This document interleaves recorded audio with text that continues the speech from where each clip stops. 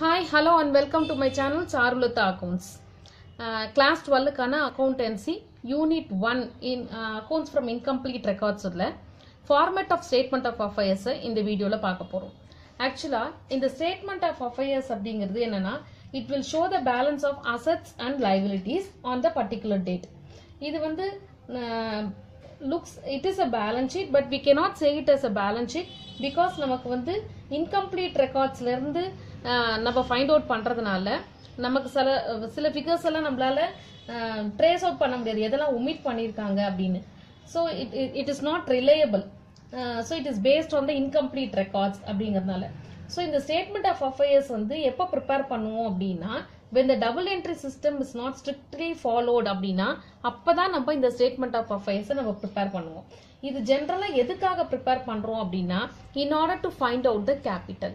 இந்த capital எப்படி கிடைக்கும் அப்படினா assetsல இருந்து இந்த liabilities மைனஸ் பண்ணா வர அந்த balancing figure தான் நமக்கு capital.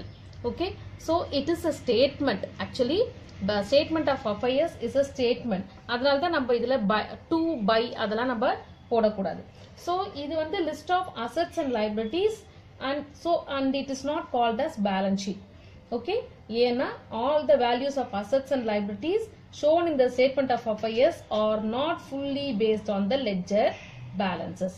Okay, இப்போ இந்த liabilitiesல என்ன வரும், assets நமக்கு வந்து 11th standardல நம்ம balance sheetக்கான ஃபார்மேட்டை பார்த்திருக்கோம்.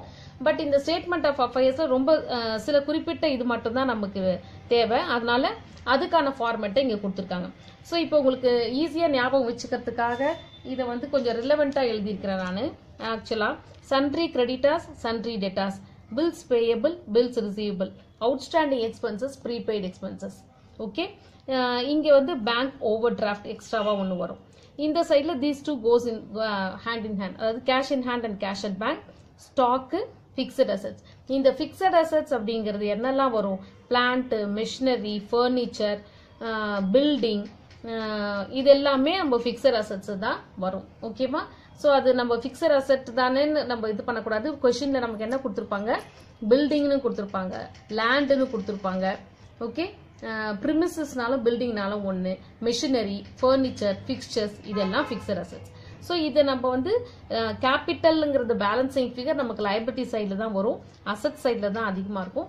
அசெட்ஸ்ல இருந்து இந்த லைபிலிட்டிஸை மைனஸ் பண்ணீங்கன்னா we get a balancing figure called as capital. So இந்த ஸ்டேட்மெண்ட் ஆஃப் அஃபேர்ஸ் நம்ம கேபிட்டலை ஃபைண்ட் அவுட் பண்றதுக்காக தான் போடுறோம் அப்படின்னு தெரிஞ்சு போச்சு. சம்டைம்ஸ் என்ன பண்ணுவோம் அப்படின்னா நமக்கு வந்து ஓப்பனிங் கேபிட்டல் கொடுத்திருப்பாங்க அமௌண்ட், க்ளோசிங் கேபிட்டல் கொடுத்திருக்க மாட்டாங்க.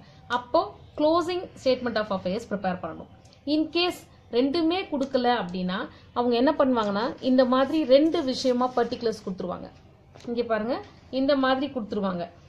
இது வந்து ஓப்பனிங் ஆகும், இது வந்து க்ளோசிங் ஆகும் எடுத்துக்கிட்டு நம்ம என்ன பண்ணோம், இதுக்கு ஓப்பனிங் பேலன்ஸ் ஸ்டேட்மெண்ட் ஆஃப் அஃபேர்ஸும் இது வந்து க்ளோசிங் ஸ்டேட்மெண்ட் ஆஃப் அஃபேர்ஸும் ப்ரிப்பேர் பண்ணிட்டு இதுல வர்றது ஓப்பனிங் கேபிட்டல் பேலன்சிங் ஃபிகர், இதுல வர்றது வந்து closing balancing capital balancing figure வந்து க்ளோசிங் கேபிட்டல் அப்படின்னு நம்ம எடுத்துக்கோம். Okay, this is a format of statement of affairs. இதுல தரவா இருங்க, அப்பதான் அடுத்த சம்ஸை நம்மளால ஃபாலோ பண்ண முடியும். நெக்ஸ்ட் வீடியோல எக்ஸசைஸ் சம் நம்பர் 6 பார்க்கலாம். Thank you children.